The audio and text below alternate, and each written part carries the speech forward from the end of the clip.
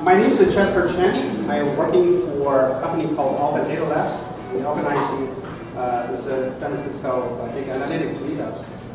So today we have two talks. The first talk is by Kael, and he's one of the co-founders for a company called Mini Trees, and they have done fantastic work on the related to GPUs, data processing on GPUs, machine learning, visualizations. So about a month ago, I guess, I invited him over to give a talk at our company's tech talk. At lunchtime, we had this weekly tech talk, and it was really happening. And I thought it was a fantastic work and a great presentation. So I said, I got to share with a much bigger audience. That's cool. So Kael graduated from MIT, and he has, before that, he had done another startup in the GPU machine learning and data processing. And he had worked with Professor John Kenny at UC Berkeley on these GPUs with a library called Litmon. So they have done a lot of work. So let's welcome Kael. Should I talk a matter? Hi, everybody. Like Chester said, I'm Kael. I'm really happy to be with you today. I'm sorry for the awkward setup of like putting my computer over here. I have to run some demos and things, but such is life. And the talk that I'm doing, I'm going to focus mostly on the work I've been doing at the company I co-founded, Many Trees. And we've been developing a platform for GPU-enabled data processing, machine learning, and visualization. So I'll do a high-level overview of how the technology has been designed and go into a little bit more detail of how it's been applied to a couple specific use cases. And then I'm going to end with some more speculative visualization projects that we hope to incorporate in the future. I thought first, though, before I got into it, I would, this is better. I would give a little bit of background on myself, where I came from and how I got here and how I got excited about GPUs to begin with. I studied computer science and math and art, actually, in undergrad at Madison. And I couldn't decide what I liked more, if I liked programming or art making, and that was always a constant struggle in undergrad. After undergrad, I went and got my MFA in computing in the arts, actually, at UC San Diego, which is one of the few programs where you can do such a weird thing. And I'm going to take a little detour into a project that was really the first project that got me excited about data mining. And it was, where I first became interested in exploring pattern and structure in data, the data set being playthroughs of different video games. So I grew up in love with video games. I think that's a stereotype, but that's who I am. And the first Super Mario Brothers, this is a breakdown of every single level in the game. Super Mario Brothers was the first time I felt like there was a living, breathing, intelligent world beyond the screen. And I was just endlessly fascinated with it. So I returned to this fascination in my MFA program to really think about how can I explore this, how can I do something with it. And I decided to modify the Super Nintendo emulator to map out the space of play. I'll show a video. To record every single playthrough. Oh, you can kind of hear it. This is me playing Gradius 3 about 212 times, all projected into the same contiguous space. And so it starts off, it's extremely, excruciatingly loud if you have the volume set right, but it just, sorry, I'll turn it down. It was super exciting, super fun to make. This is from Mega Man 7, another favorite game. But there was something really magical about compressing this like entire breadth of play into this one kind of singular visualization. And I saw it as a really compelling way of exploring the underlying logic and the relationship with the player and the machine. I'll show one more. This has become a feature in a lot of newer games, but I was doing this 10 years ago, I swear. This is Street Fighter II, another classic. And so I'm showing this mostly because this was the spark that really got me into data science, believe it or not. So I started doing these, a number of visualization projects, mapping projects, and data analytics projects kind of around the same time in an arts program, but I really didn't have a formal education in the analytics side. And so that brought me to MIT, where this time last year I was finishing as a grad student in engineering systems and urban studies and planning, actually a joint program. And I was doing computational social science work, and I was also a researcher at the Sensible City Lab, where we were trying to understand human behavior at an urban scale through big data. So this is everything from looking at anonymized mobile phones to looking at taxi trips. We'll look at a lot more taxi trips in this presentation, to credit card transactions and exploring how one can infer mobility patterns from how people spend their money, basically. And this slide is actually an image from the first time I started to use GPUs for visualization projects. I had been doing all of my data wrangling, heavy spatial operations on really massive data sets, so like call detail records for an entire country over a 6-month span of time, and I would be waiting a week to kind of reduce that down to a set of users I could explore to understand these kind of mobility behaviors. But I found very quickly that I could kind of compress and express some of the results in these kind of GPU-enabled web visualizations. Yeah? Can you give a size of the data you are working with so that it's easy for us? Sure. So a day's worth of records for like call detail records is about 5 gigs. Yeah. I will show more specific examples as well later on, but this is all just kind of building up to this.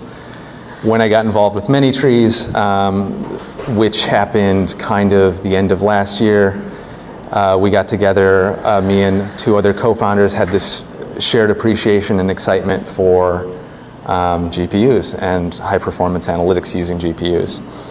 So that's all the background. I'm more from the data science visualization side, machine learning side. My other co-founder, Steve Stewart, is highly trained in the more database world, and we kind of brought all these things together, put it under one roof to create this unified platform for everything I said before: data processing, machine learning, and visualization, designed to deliver the orders of magnitude speed-ups and cost efficiencies for workloads at the limits of traditional CPU-bound solutions. So when we were putting this all together, we were meeting with a lot of people in industry and trying to understand the current limits of ML at scale, and we kept hearing the same things, that CPUs are too expensive. This kind of prototyping, moving through the data science workflow, is very slow. It's hard to productize sophisticated analytics. It's hard to move from that prototyping environment into production. And some specific examples of this, we did a proof of concept with a cybersecurity firm. I can't say their name, but they needed immediate results. They needed faster iteration times. They wanted to move through that data science workflow much more quickly to really explore and exhaust the hyperparameter space of these big algorithms. And as they told us, their competitive advantage was in analytical sophistication over runtime, and they needed to dramatically reduce their runtime. So along the other dimension, we were talking to people like some director of infrastructure at Walmart who was saying they had to reduce their energy bill. They got to a point where they could not throw any more nodes at a problem. The marginal improvement in computational speed was completely outweighed by the cost of introducing a new node to the system. And so it was from this we began to flesh out this idea for our full ML platform, GPU-enabled ML platform. And so, yeah, these thoughts inform the design. I'm going to go through this kind of stylized overview of what we're building and then kind of break it down into the constituent pieces and then show some examples of that. So we viewed it as this kind of standalone GPU framework with connections to the big data stack, Apache Big Data Stack, starting with GPUs at the bottom, focusing on local clusters for security and performance, scaling to hosted cloud solutions, so like AWS and SoftLayer, being able to run everything from like your local device all the way out to, yeah, Amazon, EC2. The processing engine supported GPU in-memory SQL querying and simple analytics that would fuel this fast feature engineering for iterative update machine learning. And then it would also produce some really cool visualization primitives that I'll show later. So like developing super fast heat maps, super fast point maps, and things like that. And then it was also kind of running this cluster compute framework for syncing up multiple clustered GPU setups. On top of that, we're building into and around BidMock and BidMat. So this was open source machine learning algorithms that were developed by John Canny at Berkeley. And so I should mention too that John Canny is our advisor. It's a super cool open source framework that everybody interested in big data analytics should get into and explore. BidMock? Yeah. I'll show some benchmarks from that and do a brief overview. And then, you know, finally at the top, the interface level, building these data scientist, analyst interfaces that were powered by GPU data visualization pieces. So this includes everything from the low-level API access through, you know, like IPython notebooks, all the way to mission-controlled dashboards. All right. So now to take a step back and talk about why GPUs, why do this at all. GPUs are super important for their high memory bandwidth and parallelism. They've always been good. They've been designed to be good at really dense matrix arithmetic, matrix multiplies, and over the last few years, they've really started to pull away from CPU performance in terms of sparse data as well. So text and web data, all sorts of data sets out there that you use every day are sparse. And this is mostly due to the super fast memory they've acquired. And they're just now significantly outperforming CPUs on sparse. They are also really great for machine learning, it turns out. And I think a lot of people are aware of this from the rise of deep learning, but there's a really great sense of algorithm alignment with GPUs. You know, one of the big trends over the last few years has been towards these mini-batch optimization techniques. Stochastic gradient descent has become the dominant way of working with big data, and it's really compatible with GPUs.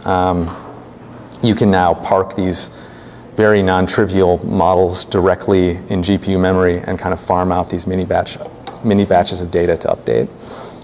And it works very quickly and efficiently. Okay, so performance hit, customizability. So the design goals on the customizability front, there is great value in treating your machine learning algorithms as not just black boxes. Being able to get in and change your loss functions, being able to add secondary performance criteria. So, you know, you may want to maximize revenue first, but there are often all sorts of other secondary constraints you want to add later. And then on the database side, on the data processing engine database side, we felt it was very important for people to be able to customize their own database model. So by default, out of the box, our platform runs in a row store database, but you can modify it to, it runs on a column store, sorry. You can modify it to make a document store, a row store, whatever you'd like. And then, again, this really fast movement from exploration into production. Being able to run the same code in your prototyping environment, your local machine, right on your GPU, all the way out to clusters. All right, all of this is of course in the service of creating this better data science workflow. And so I think this is kind of a graph that anyone who comes to Big Data Meetup is familiar with. But you know, the thinking behind all this is that there is this really big value in exploratory data mining, in creating a hypothesis in the form of the model, seeing if the structure you're hypothesizing is really there, and moving around that circle as rapidly as you can to create more value. And so having this unified GPU platform really minimizes the bottlenecks to move through this quickly and get the data scientists to the places that can't really be automated, that require the kind of human subjectivity to make good models. So the feature engineering, the customization and tuning, and the interpretation at the end. And then finally, recognizing again, as I mentioned, the prototyping problem. Typically, I think today, most models done in prototyping environments are done in prototyping languages like Python, scikit-learn, and R, and they're not suitable to be translated directly into a production environment, so there's a huge refactoring of code, and this is not good for ML. It's often done by an engineering team that has little experience in these things. It's done in a different environment, shortcuts are taken, and there's usually a loss in performance in the result. So there's this tremendous value in closing that gap and being able to move immediately from your kind of testing, exploratory environment right into your production environment. Okay, so now I'm going to go through that stack and kind of break into a little bit more detail of some of the way we've designed things. And the first thing I'm going to talk about is Aspen Core, or Aspen SQL. So we have this tree metaphor thing going on, as you may have noticed. This is the data processing layer, the core compute engine. And it's kind of analogous to Spark Core and Spark SQL. And again, I have to give credit to Steve Stewart, the other technical co-founder in this project. He has really designed and implemented most of this. To go through a few of the details here, it's all based on the Leaf data abstraction, which is a fine-grained mutable data abstraction, unlike Spark's RDD. So that means, you know, it's not really resilient from the Spark perspective, but it's resilient from the perspective of ML. It removes the overhead of replicating your data, and you can move much more quickly. At its heart, it's a key value store, but again, you can force whatever schema you want on top to make a row store, document store, what have you. And then within this data processing engine are a collection of roof-lined OpenCL and CUDA kernels for the relational algebra primitives. And you can combine these primitives to form any kind of relational algebra expression you want for the query.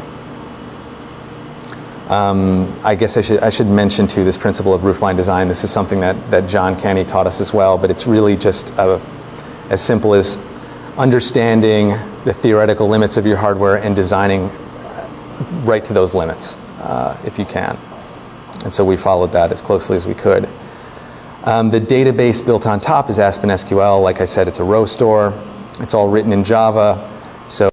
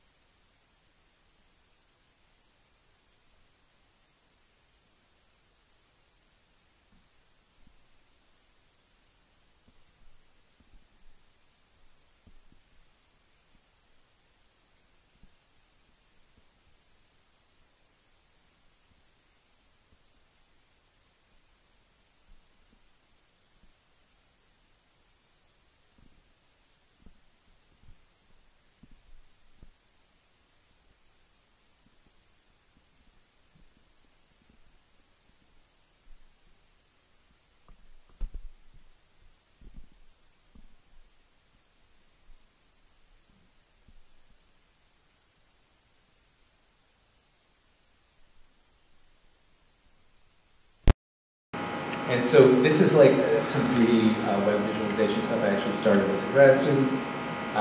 Again, when I was participating in this big data challenge with taxi trips. Yes, I'm obsessed with taxi trips. I'm going to show a video. It's not too loud. This was all built in WebGL. So you're seeing, let's see,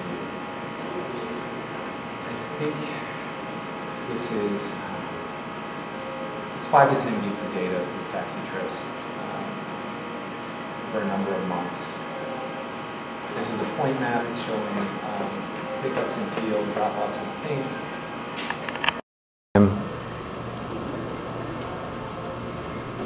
There's a difference map.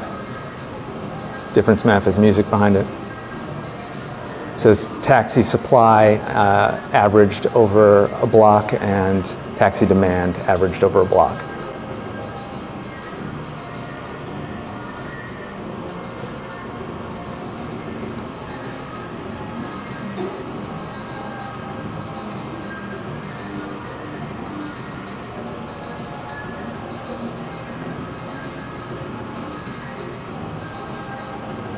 This is a directional mesh, just showing the sum of trips in lines over the city. Origins in teal, destinations in pink. And then the last one, if it ever goes to it, is a neighborhood connections map, which is just summing the trips per neighborhood and looking at how connected these neighborhoods are by these trip instances.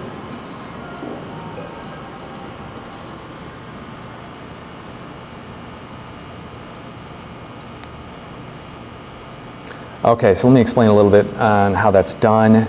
All the data in these examples is pre-canned, so there's this offline pre-processing step where the intensity values like the point maps, the heat maps are encoded in images. They're all generated just in Python. Actually, so these are 3 different time slices over the city: early morning, midday, and rush hour. This is 3 different time slices of the directional mesh over the city.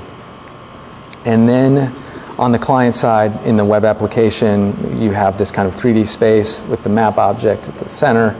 It's kind of blanketed with these particles, and the shader code is actually deforming the particle, the size, the intensity of color, position by that intensity value in the texture.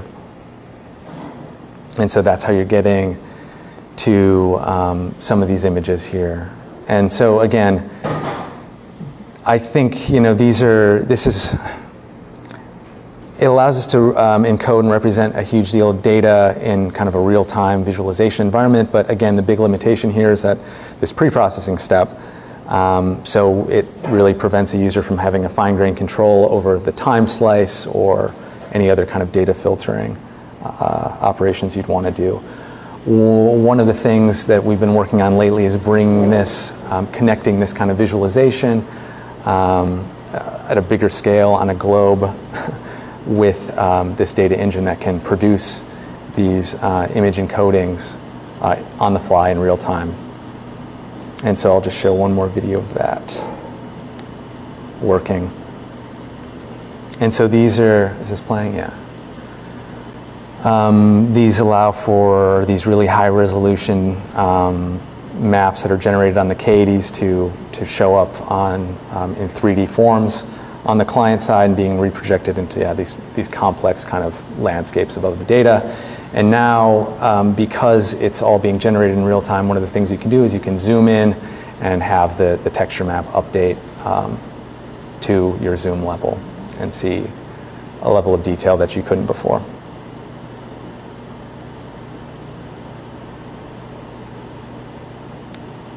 All right, and with that, I guess I'm just going to end, and I can take questions now. I hope some of that presented an exciting view of using GPUs.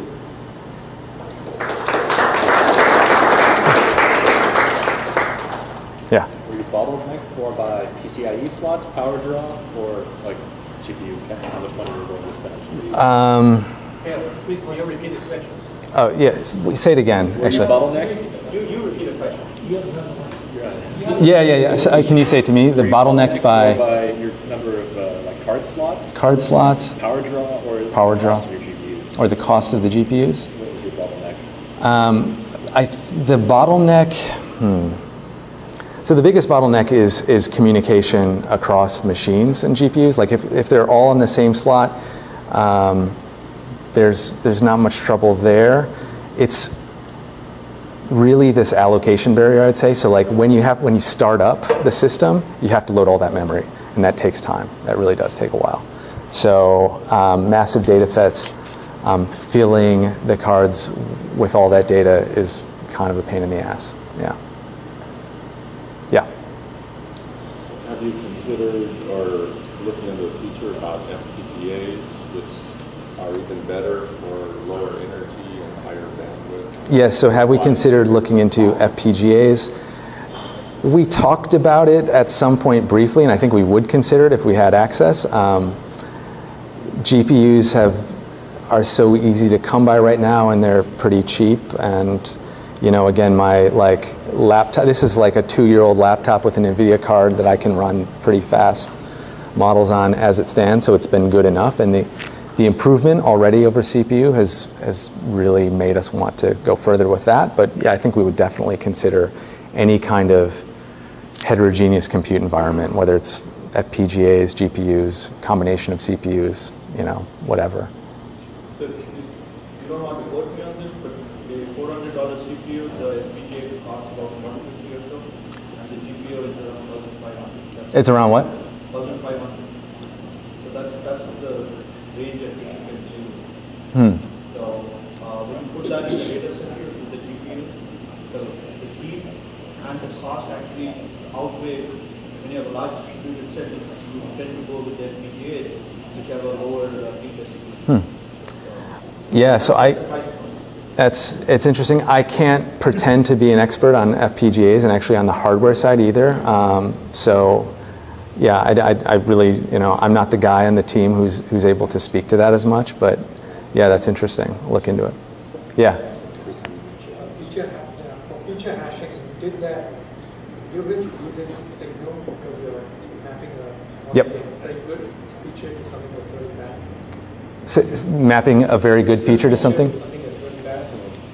No, so actually, if you do your hashing right, you lose very little of the signal. I mean, so a lot of, we're talking, these are incredibly sparse features, and you get to a point where if you're minimizing your collisions well, and so that the folding scheme is not a good feature hash. It has a uniform output distribution, which is something you want, but you don't have the sort of avalanche effect you want from a good feature hash, which is you want a small change in the input to result in a big change in output, because you want to decouple the feature frequency from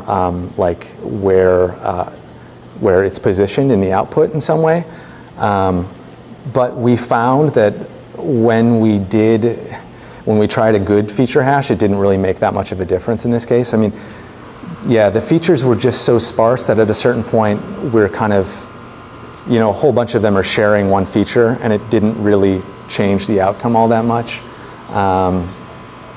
And so, one of the big problems with feature hashing is these features lose their meaning at a certain point. But when you're dealing with 266 million, the meaning to begin with is questionable. And then we also got around a lot of that by using the first 5,000 as a dense set, which was explaining a really good deal of variation in the model already, I'd say. Yep. The slide where you were comparing the Aspen versus the sparse SQL. Yes. What was your GPU cluster configuration versus? So that was one single GPU. It was a Tesla K80. And how much was the data? The data, I'd have to look again. It was all in memory. Few billion records? Huh? Few billion records? Yeah. On one GPU, yeah. It's a big GPU though, so I think it's 12 gigs on the GPU. No, it's two 12 gig GPUs, 24 gigs. We could fit everything in memory and do that. So yeah, that is one caveat of the processing engine. benchmark is everything was sitting in GPU. We weren't cycling things intelligently. We're imagining, okay, we have loaded all the data. It's all sitting out here. Let's run the select query. That was comparing to the Spark SQL. How many machines were in there? Let me look, actually. That's the benchmark they publicized. It's on their website. We followed it exactly. Yeah, I'll click through because I did list it on there, I think. But